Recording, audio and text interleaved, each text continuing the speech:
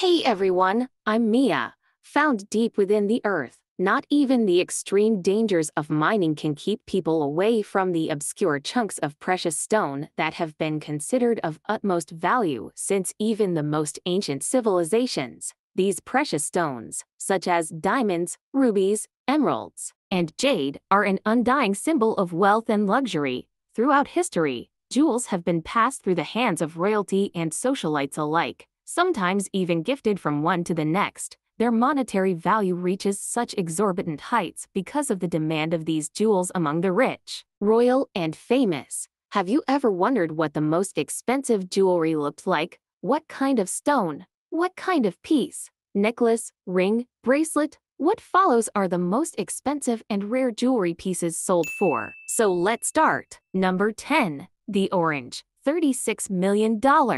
Valued at $36 million, it was sold at Christie's Geneva auction in November 2013 and was by far the largest fancy vibrant orange diamond ever sold in this manner. Unsurprisingly, it too received a record-breaking offer, increasing to an astounding $35.5 million, well beyond its estimated worth of $21 million. Number 9. Pink Emerald Cut Graph Diamond, $46.2 million.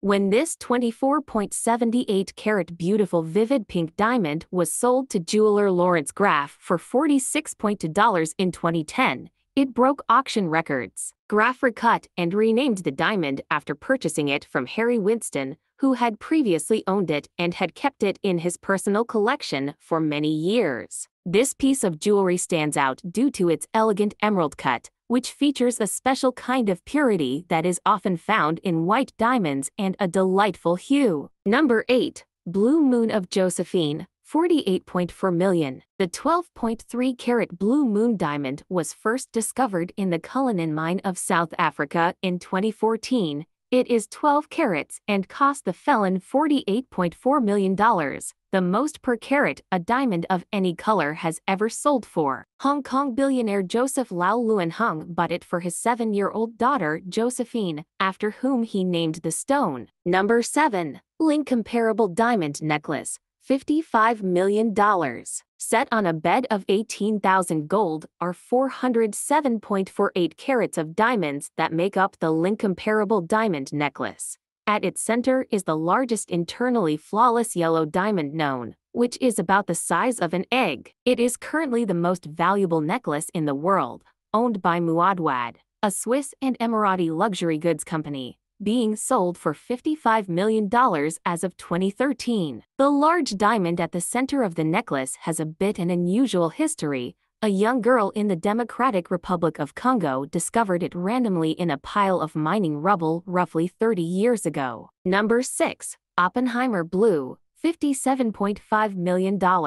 The Oppenheimer Blue diamond, weighing 14.6 carats, bears the name of its first owner. In fact, it astonished the crowd in May 2016 at a Christie's auction. For an emerald-cut stone of that worth, it sold for $57.5 million, setting a record transaction. Number 5. Pink Star, $71.2 million. The Pink Star diamond is 59.6 carats, though it was originally cut from a 132.5-carat rough diamond. It was mined by a renowned international corporation of diamond miners, De Beers, in 1999 from South Africa. After 20 months of cutting, the Pink Star took its current shape. The Gemology Institute of America has graded this stone as the largest internally flawless, fancy vivid pink diamond known to this day. Before it became the Pink Star, this rare gem was known as the Steinmetz Pink, where it was displayed at the Smithsonian Institute as part of its exhibit, The Splendor of Diamonds.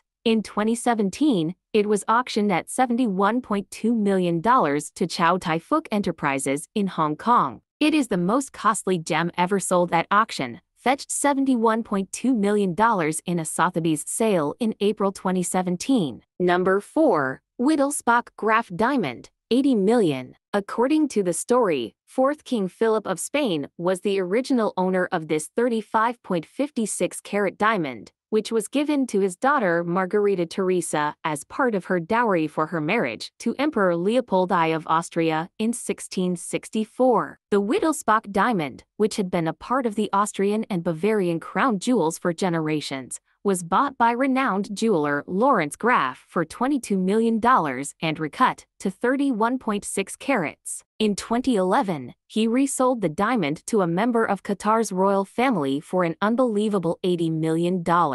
Number 3. Peacock Brooch, $100 million.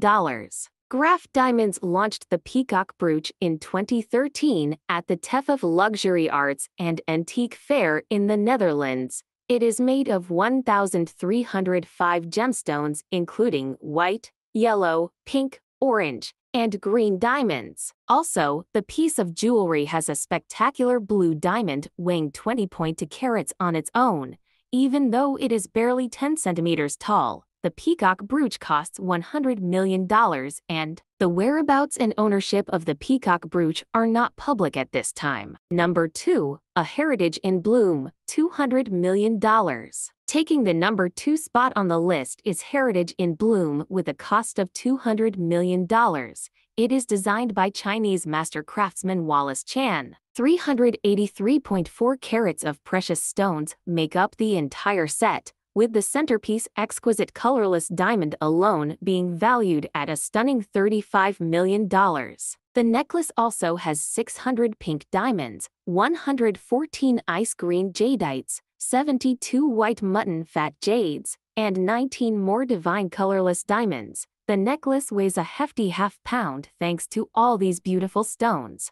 Also, the necklace has a modular design that can be sported in 27 ways. And the number 1, the Hope Diamond, $250 million. The most expensive and perhaps the most famous jewel in the world is a 45.52 carat blue stone known as the Hope Diamond. Experts think its unusual blue coloring comes from impurities caused by trace amounts of boron atoms. Aside from its magical look, legends about the diamond's bad luck and curses have created the opposite effect, making it a jewel that has been highly sought after throughout history. These legends may have been stimulated by the strange luminescence in the diamond. Its trace amounts of boron leave the stone glowing a startling red when removed from all light sources. Before it became the Hope Diamond, this stone was even larger than it is now. It is thought to have come from the Golconda mines in southern India. In 1666, it was bought by a French gem merchant named Jean-Baptiste Tavernier and named the Tavernier Blue. Not too long after, it was cut and renamed the French Blue,